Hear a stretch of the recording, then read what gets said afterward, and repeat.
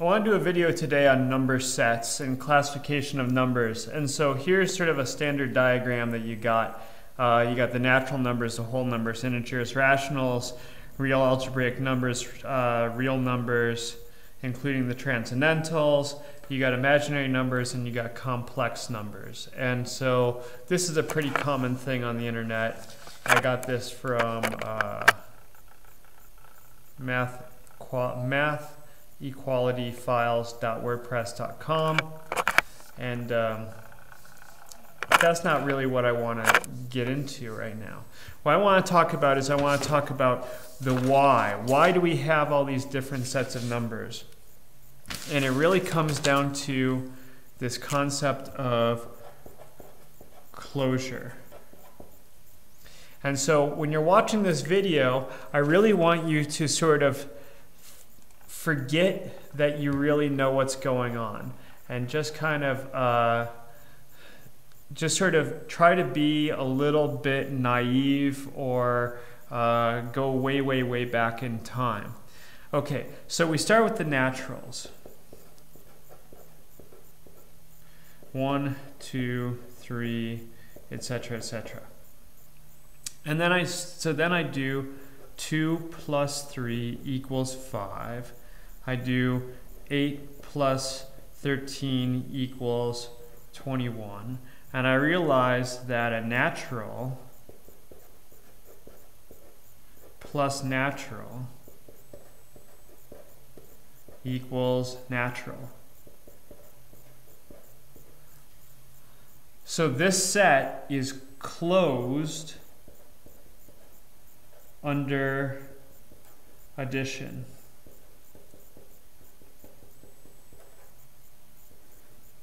It's a closed set. If I take two elements of the set and add them together, I get a third element of the set. And I do 2 times 3 is 6, and I do 8 times 3 is going to be 104, and so I get natural times natural is equal to natural. So it's closed under multiplication.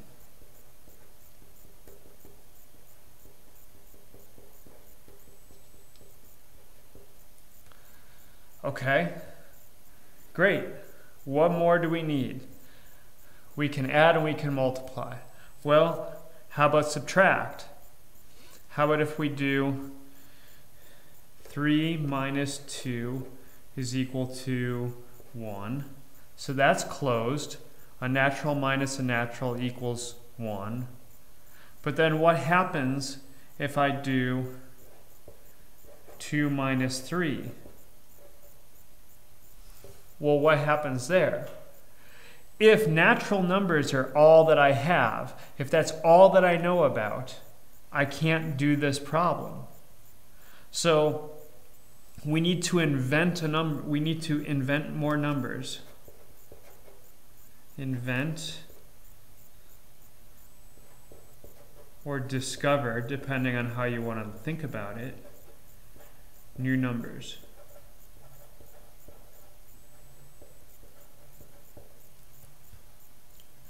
So in order to do this, I need to have my negatives.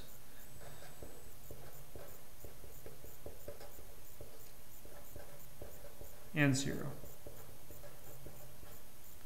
So now I've got dot, dot, dot, -3, -2, -1, 0, 1, 2, 3, dot, dot, dot.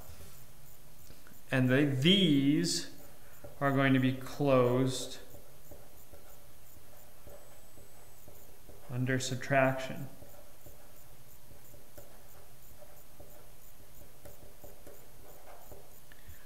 And they have a name. Those are the integers.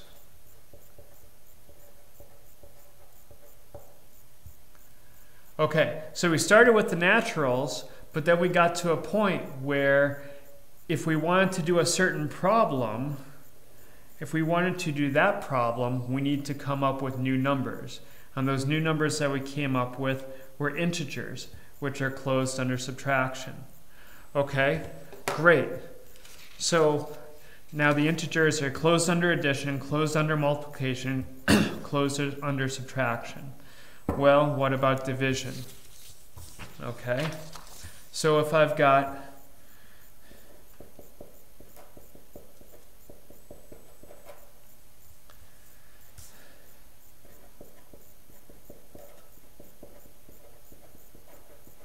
division of integers, I got 6 over negative 3 gives me negative 2.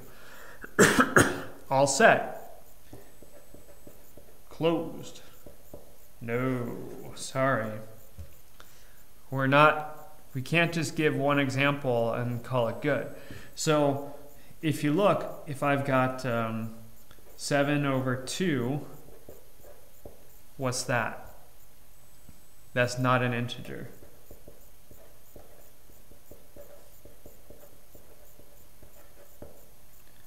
So integers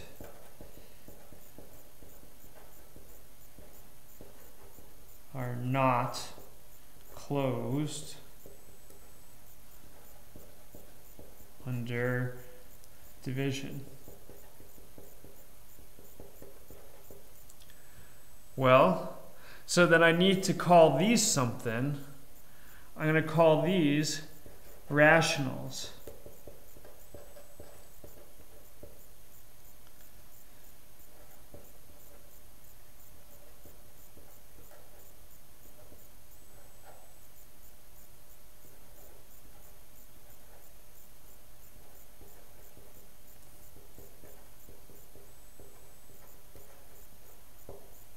Great. So now I've went from naturals to integers. Now I've got my rationals, and I need my rationals because I need these to be closed under division. So if I go back to here, I got my naturals, they're inside my whole numbers. Didn't really talk about those so much. We got my integers, now we're at my rationals. Well, why do we need the irrationals? Why do we need the real algebraic numbers? Okay, well, let's think about that. So we can do a very specific type of multiplication. I want to do specifically a times a equals what? So if I do 4 times 4, I get 16. That's a natural, that's a natural, that's a natural. If I do negative 2 times negative 2 equals 4, that's an integer, that's an integer, that's an integer. If I do 1/2 times 1/2, I get 1/4. That's a rational, that's a rational, that's a rational. Okay, that's fine. So this is closed for rationals.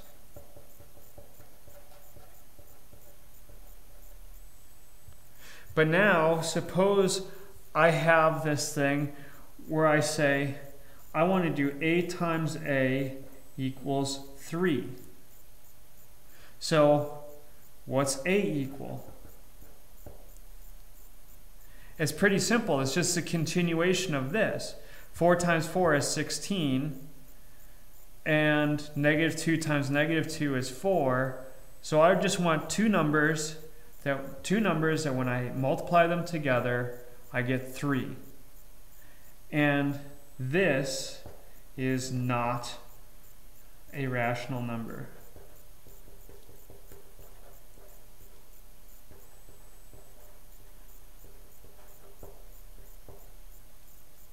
So that is square root of 3. That's irrational.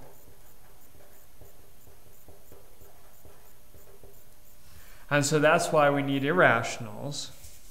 But then suppose I take it another step forward. I'm going to continue with this same idea. A times A equals negative 6. Fine. Negative 6 is a perfectly wonderful integer. It's just really easy. So I want two numbers that when they multiply together make negative 6. So A equals, well, it's not irrational. So it's not rational, not irrational. These two make up the reals. So it's imaginary.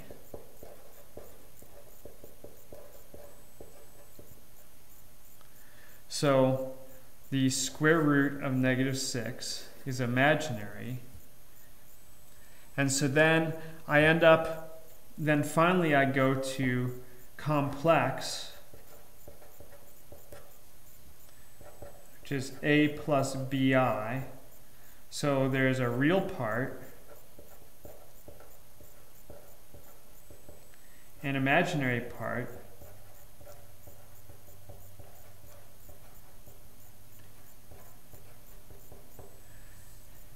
and these are closed under all algebraic manipulations.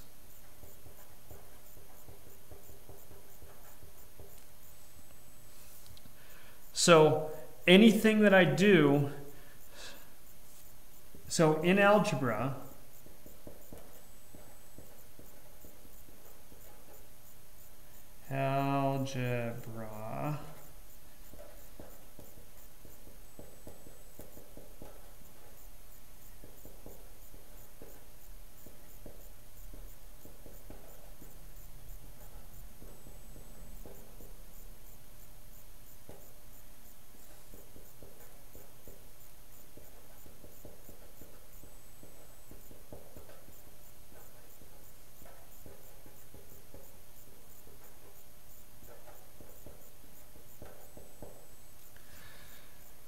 I can add these two together. I can add a complex to a complex and I get a complex. I can take a complex number and square it and I get a complex number. I can take the square root of a complex number and I can get a complex number. Anything that I want to do algebraically to A plus BI and some other C plus DI, I'm still going to be closed. So the key word is closed. That anything I do algebraically to a complex number is going to give me back a complex number. And so that is why we have all of this stuff.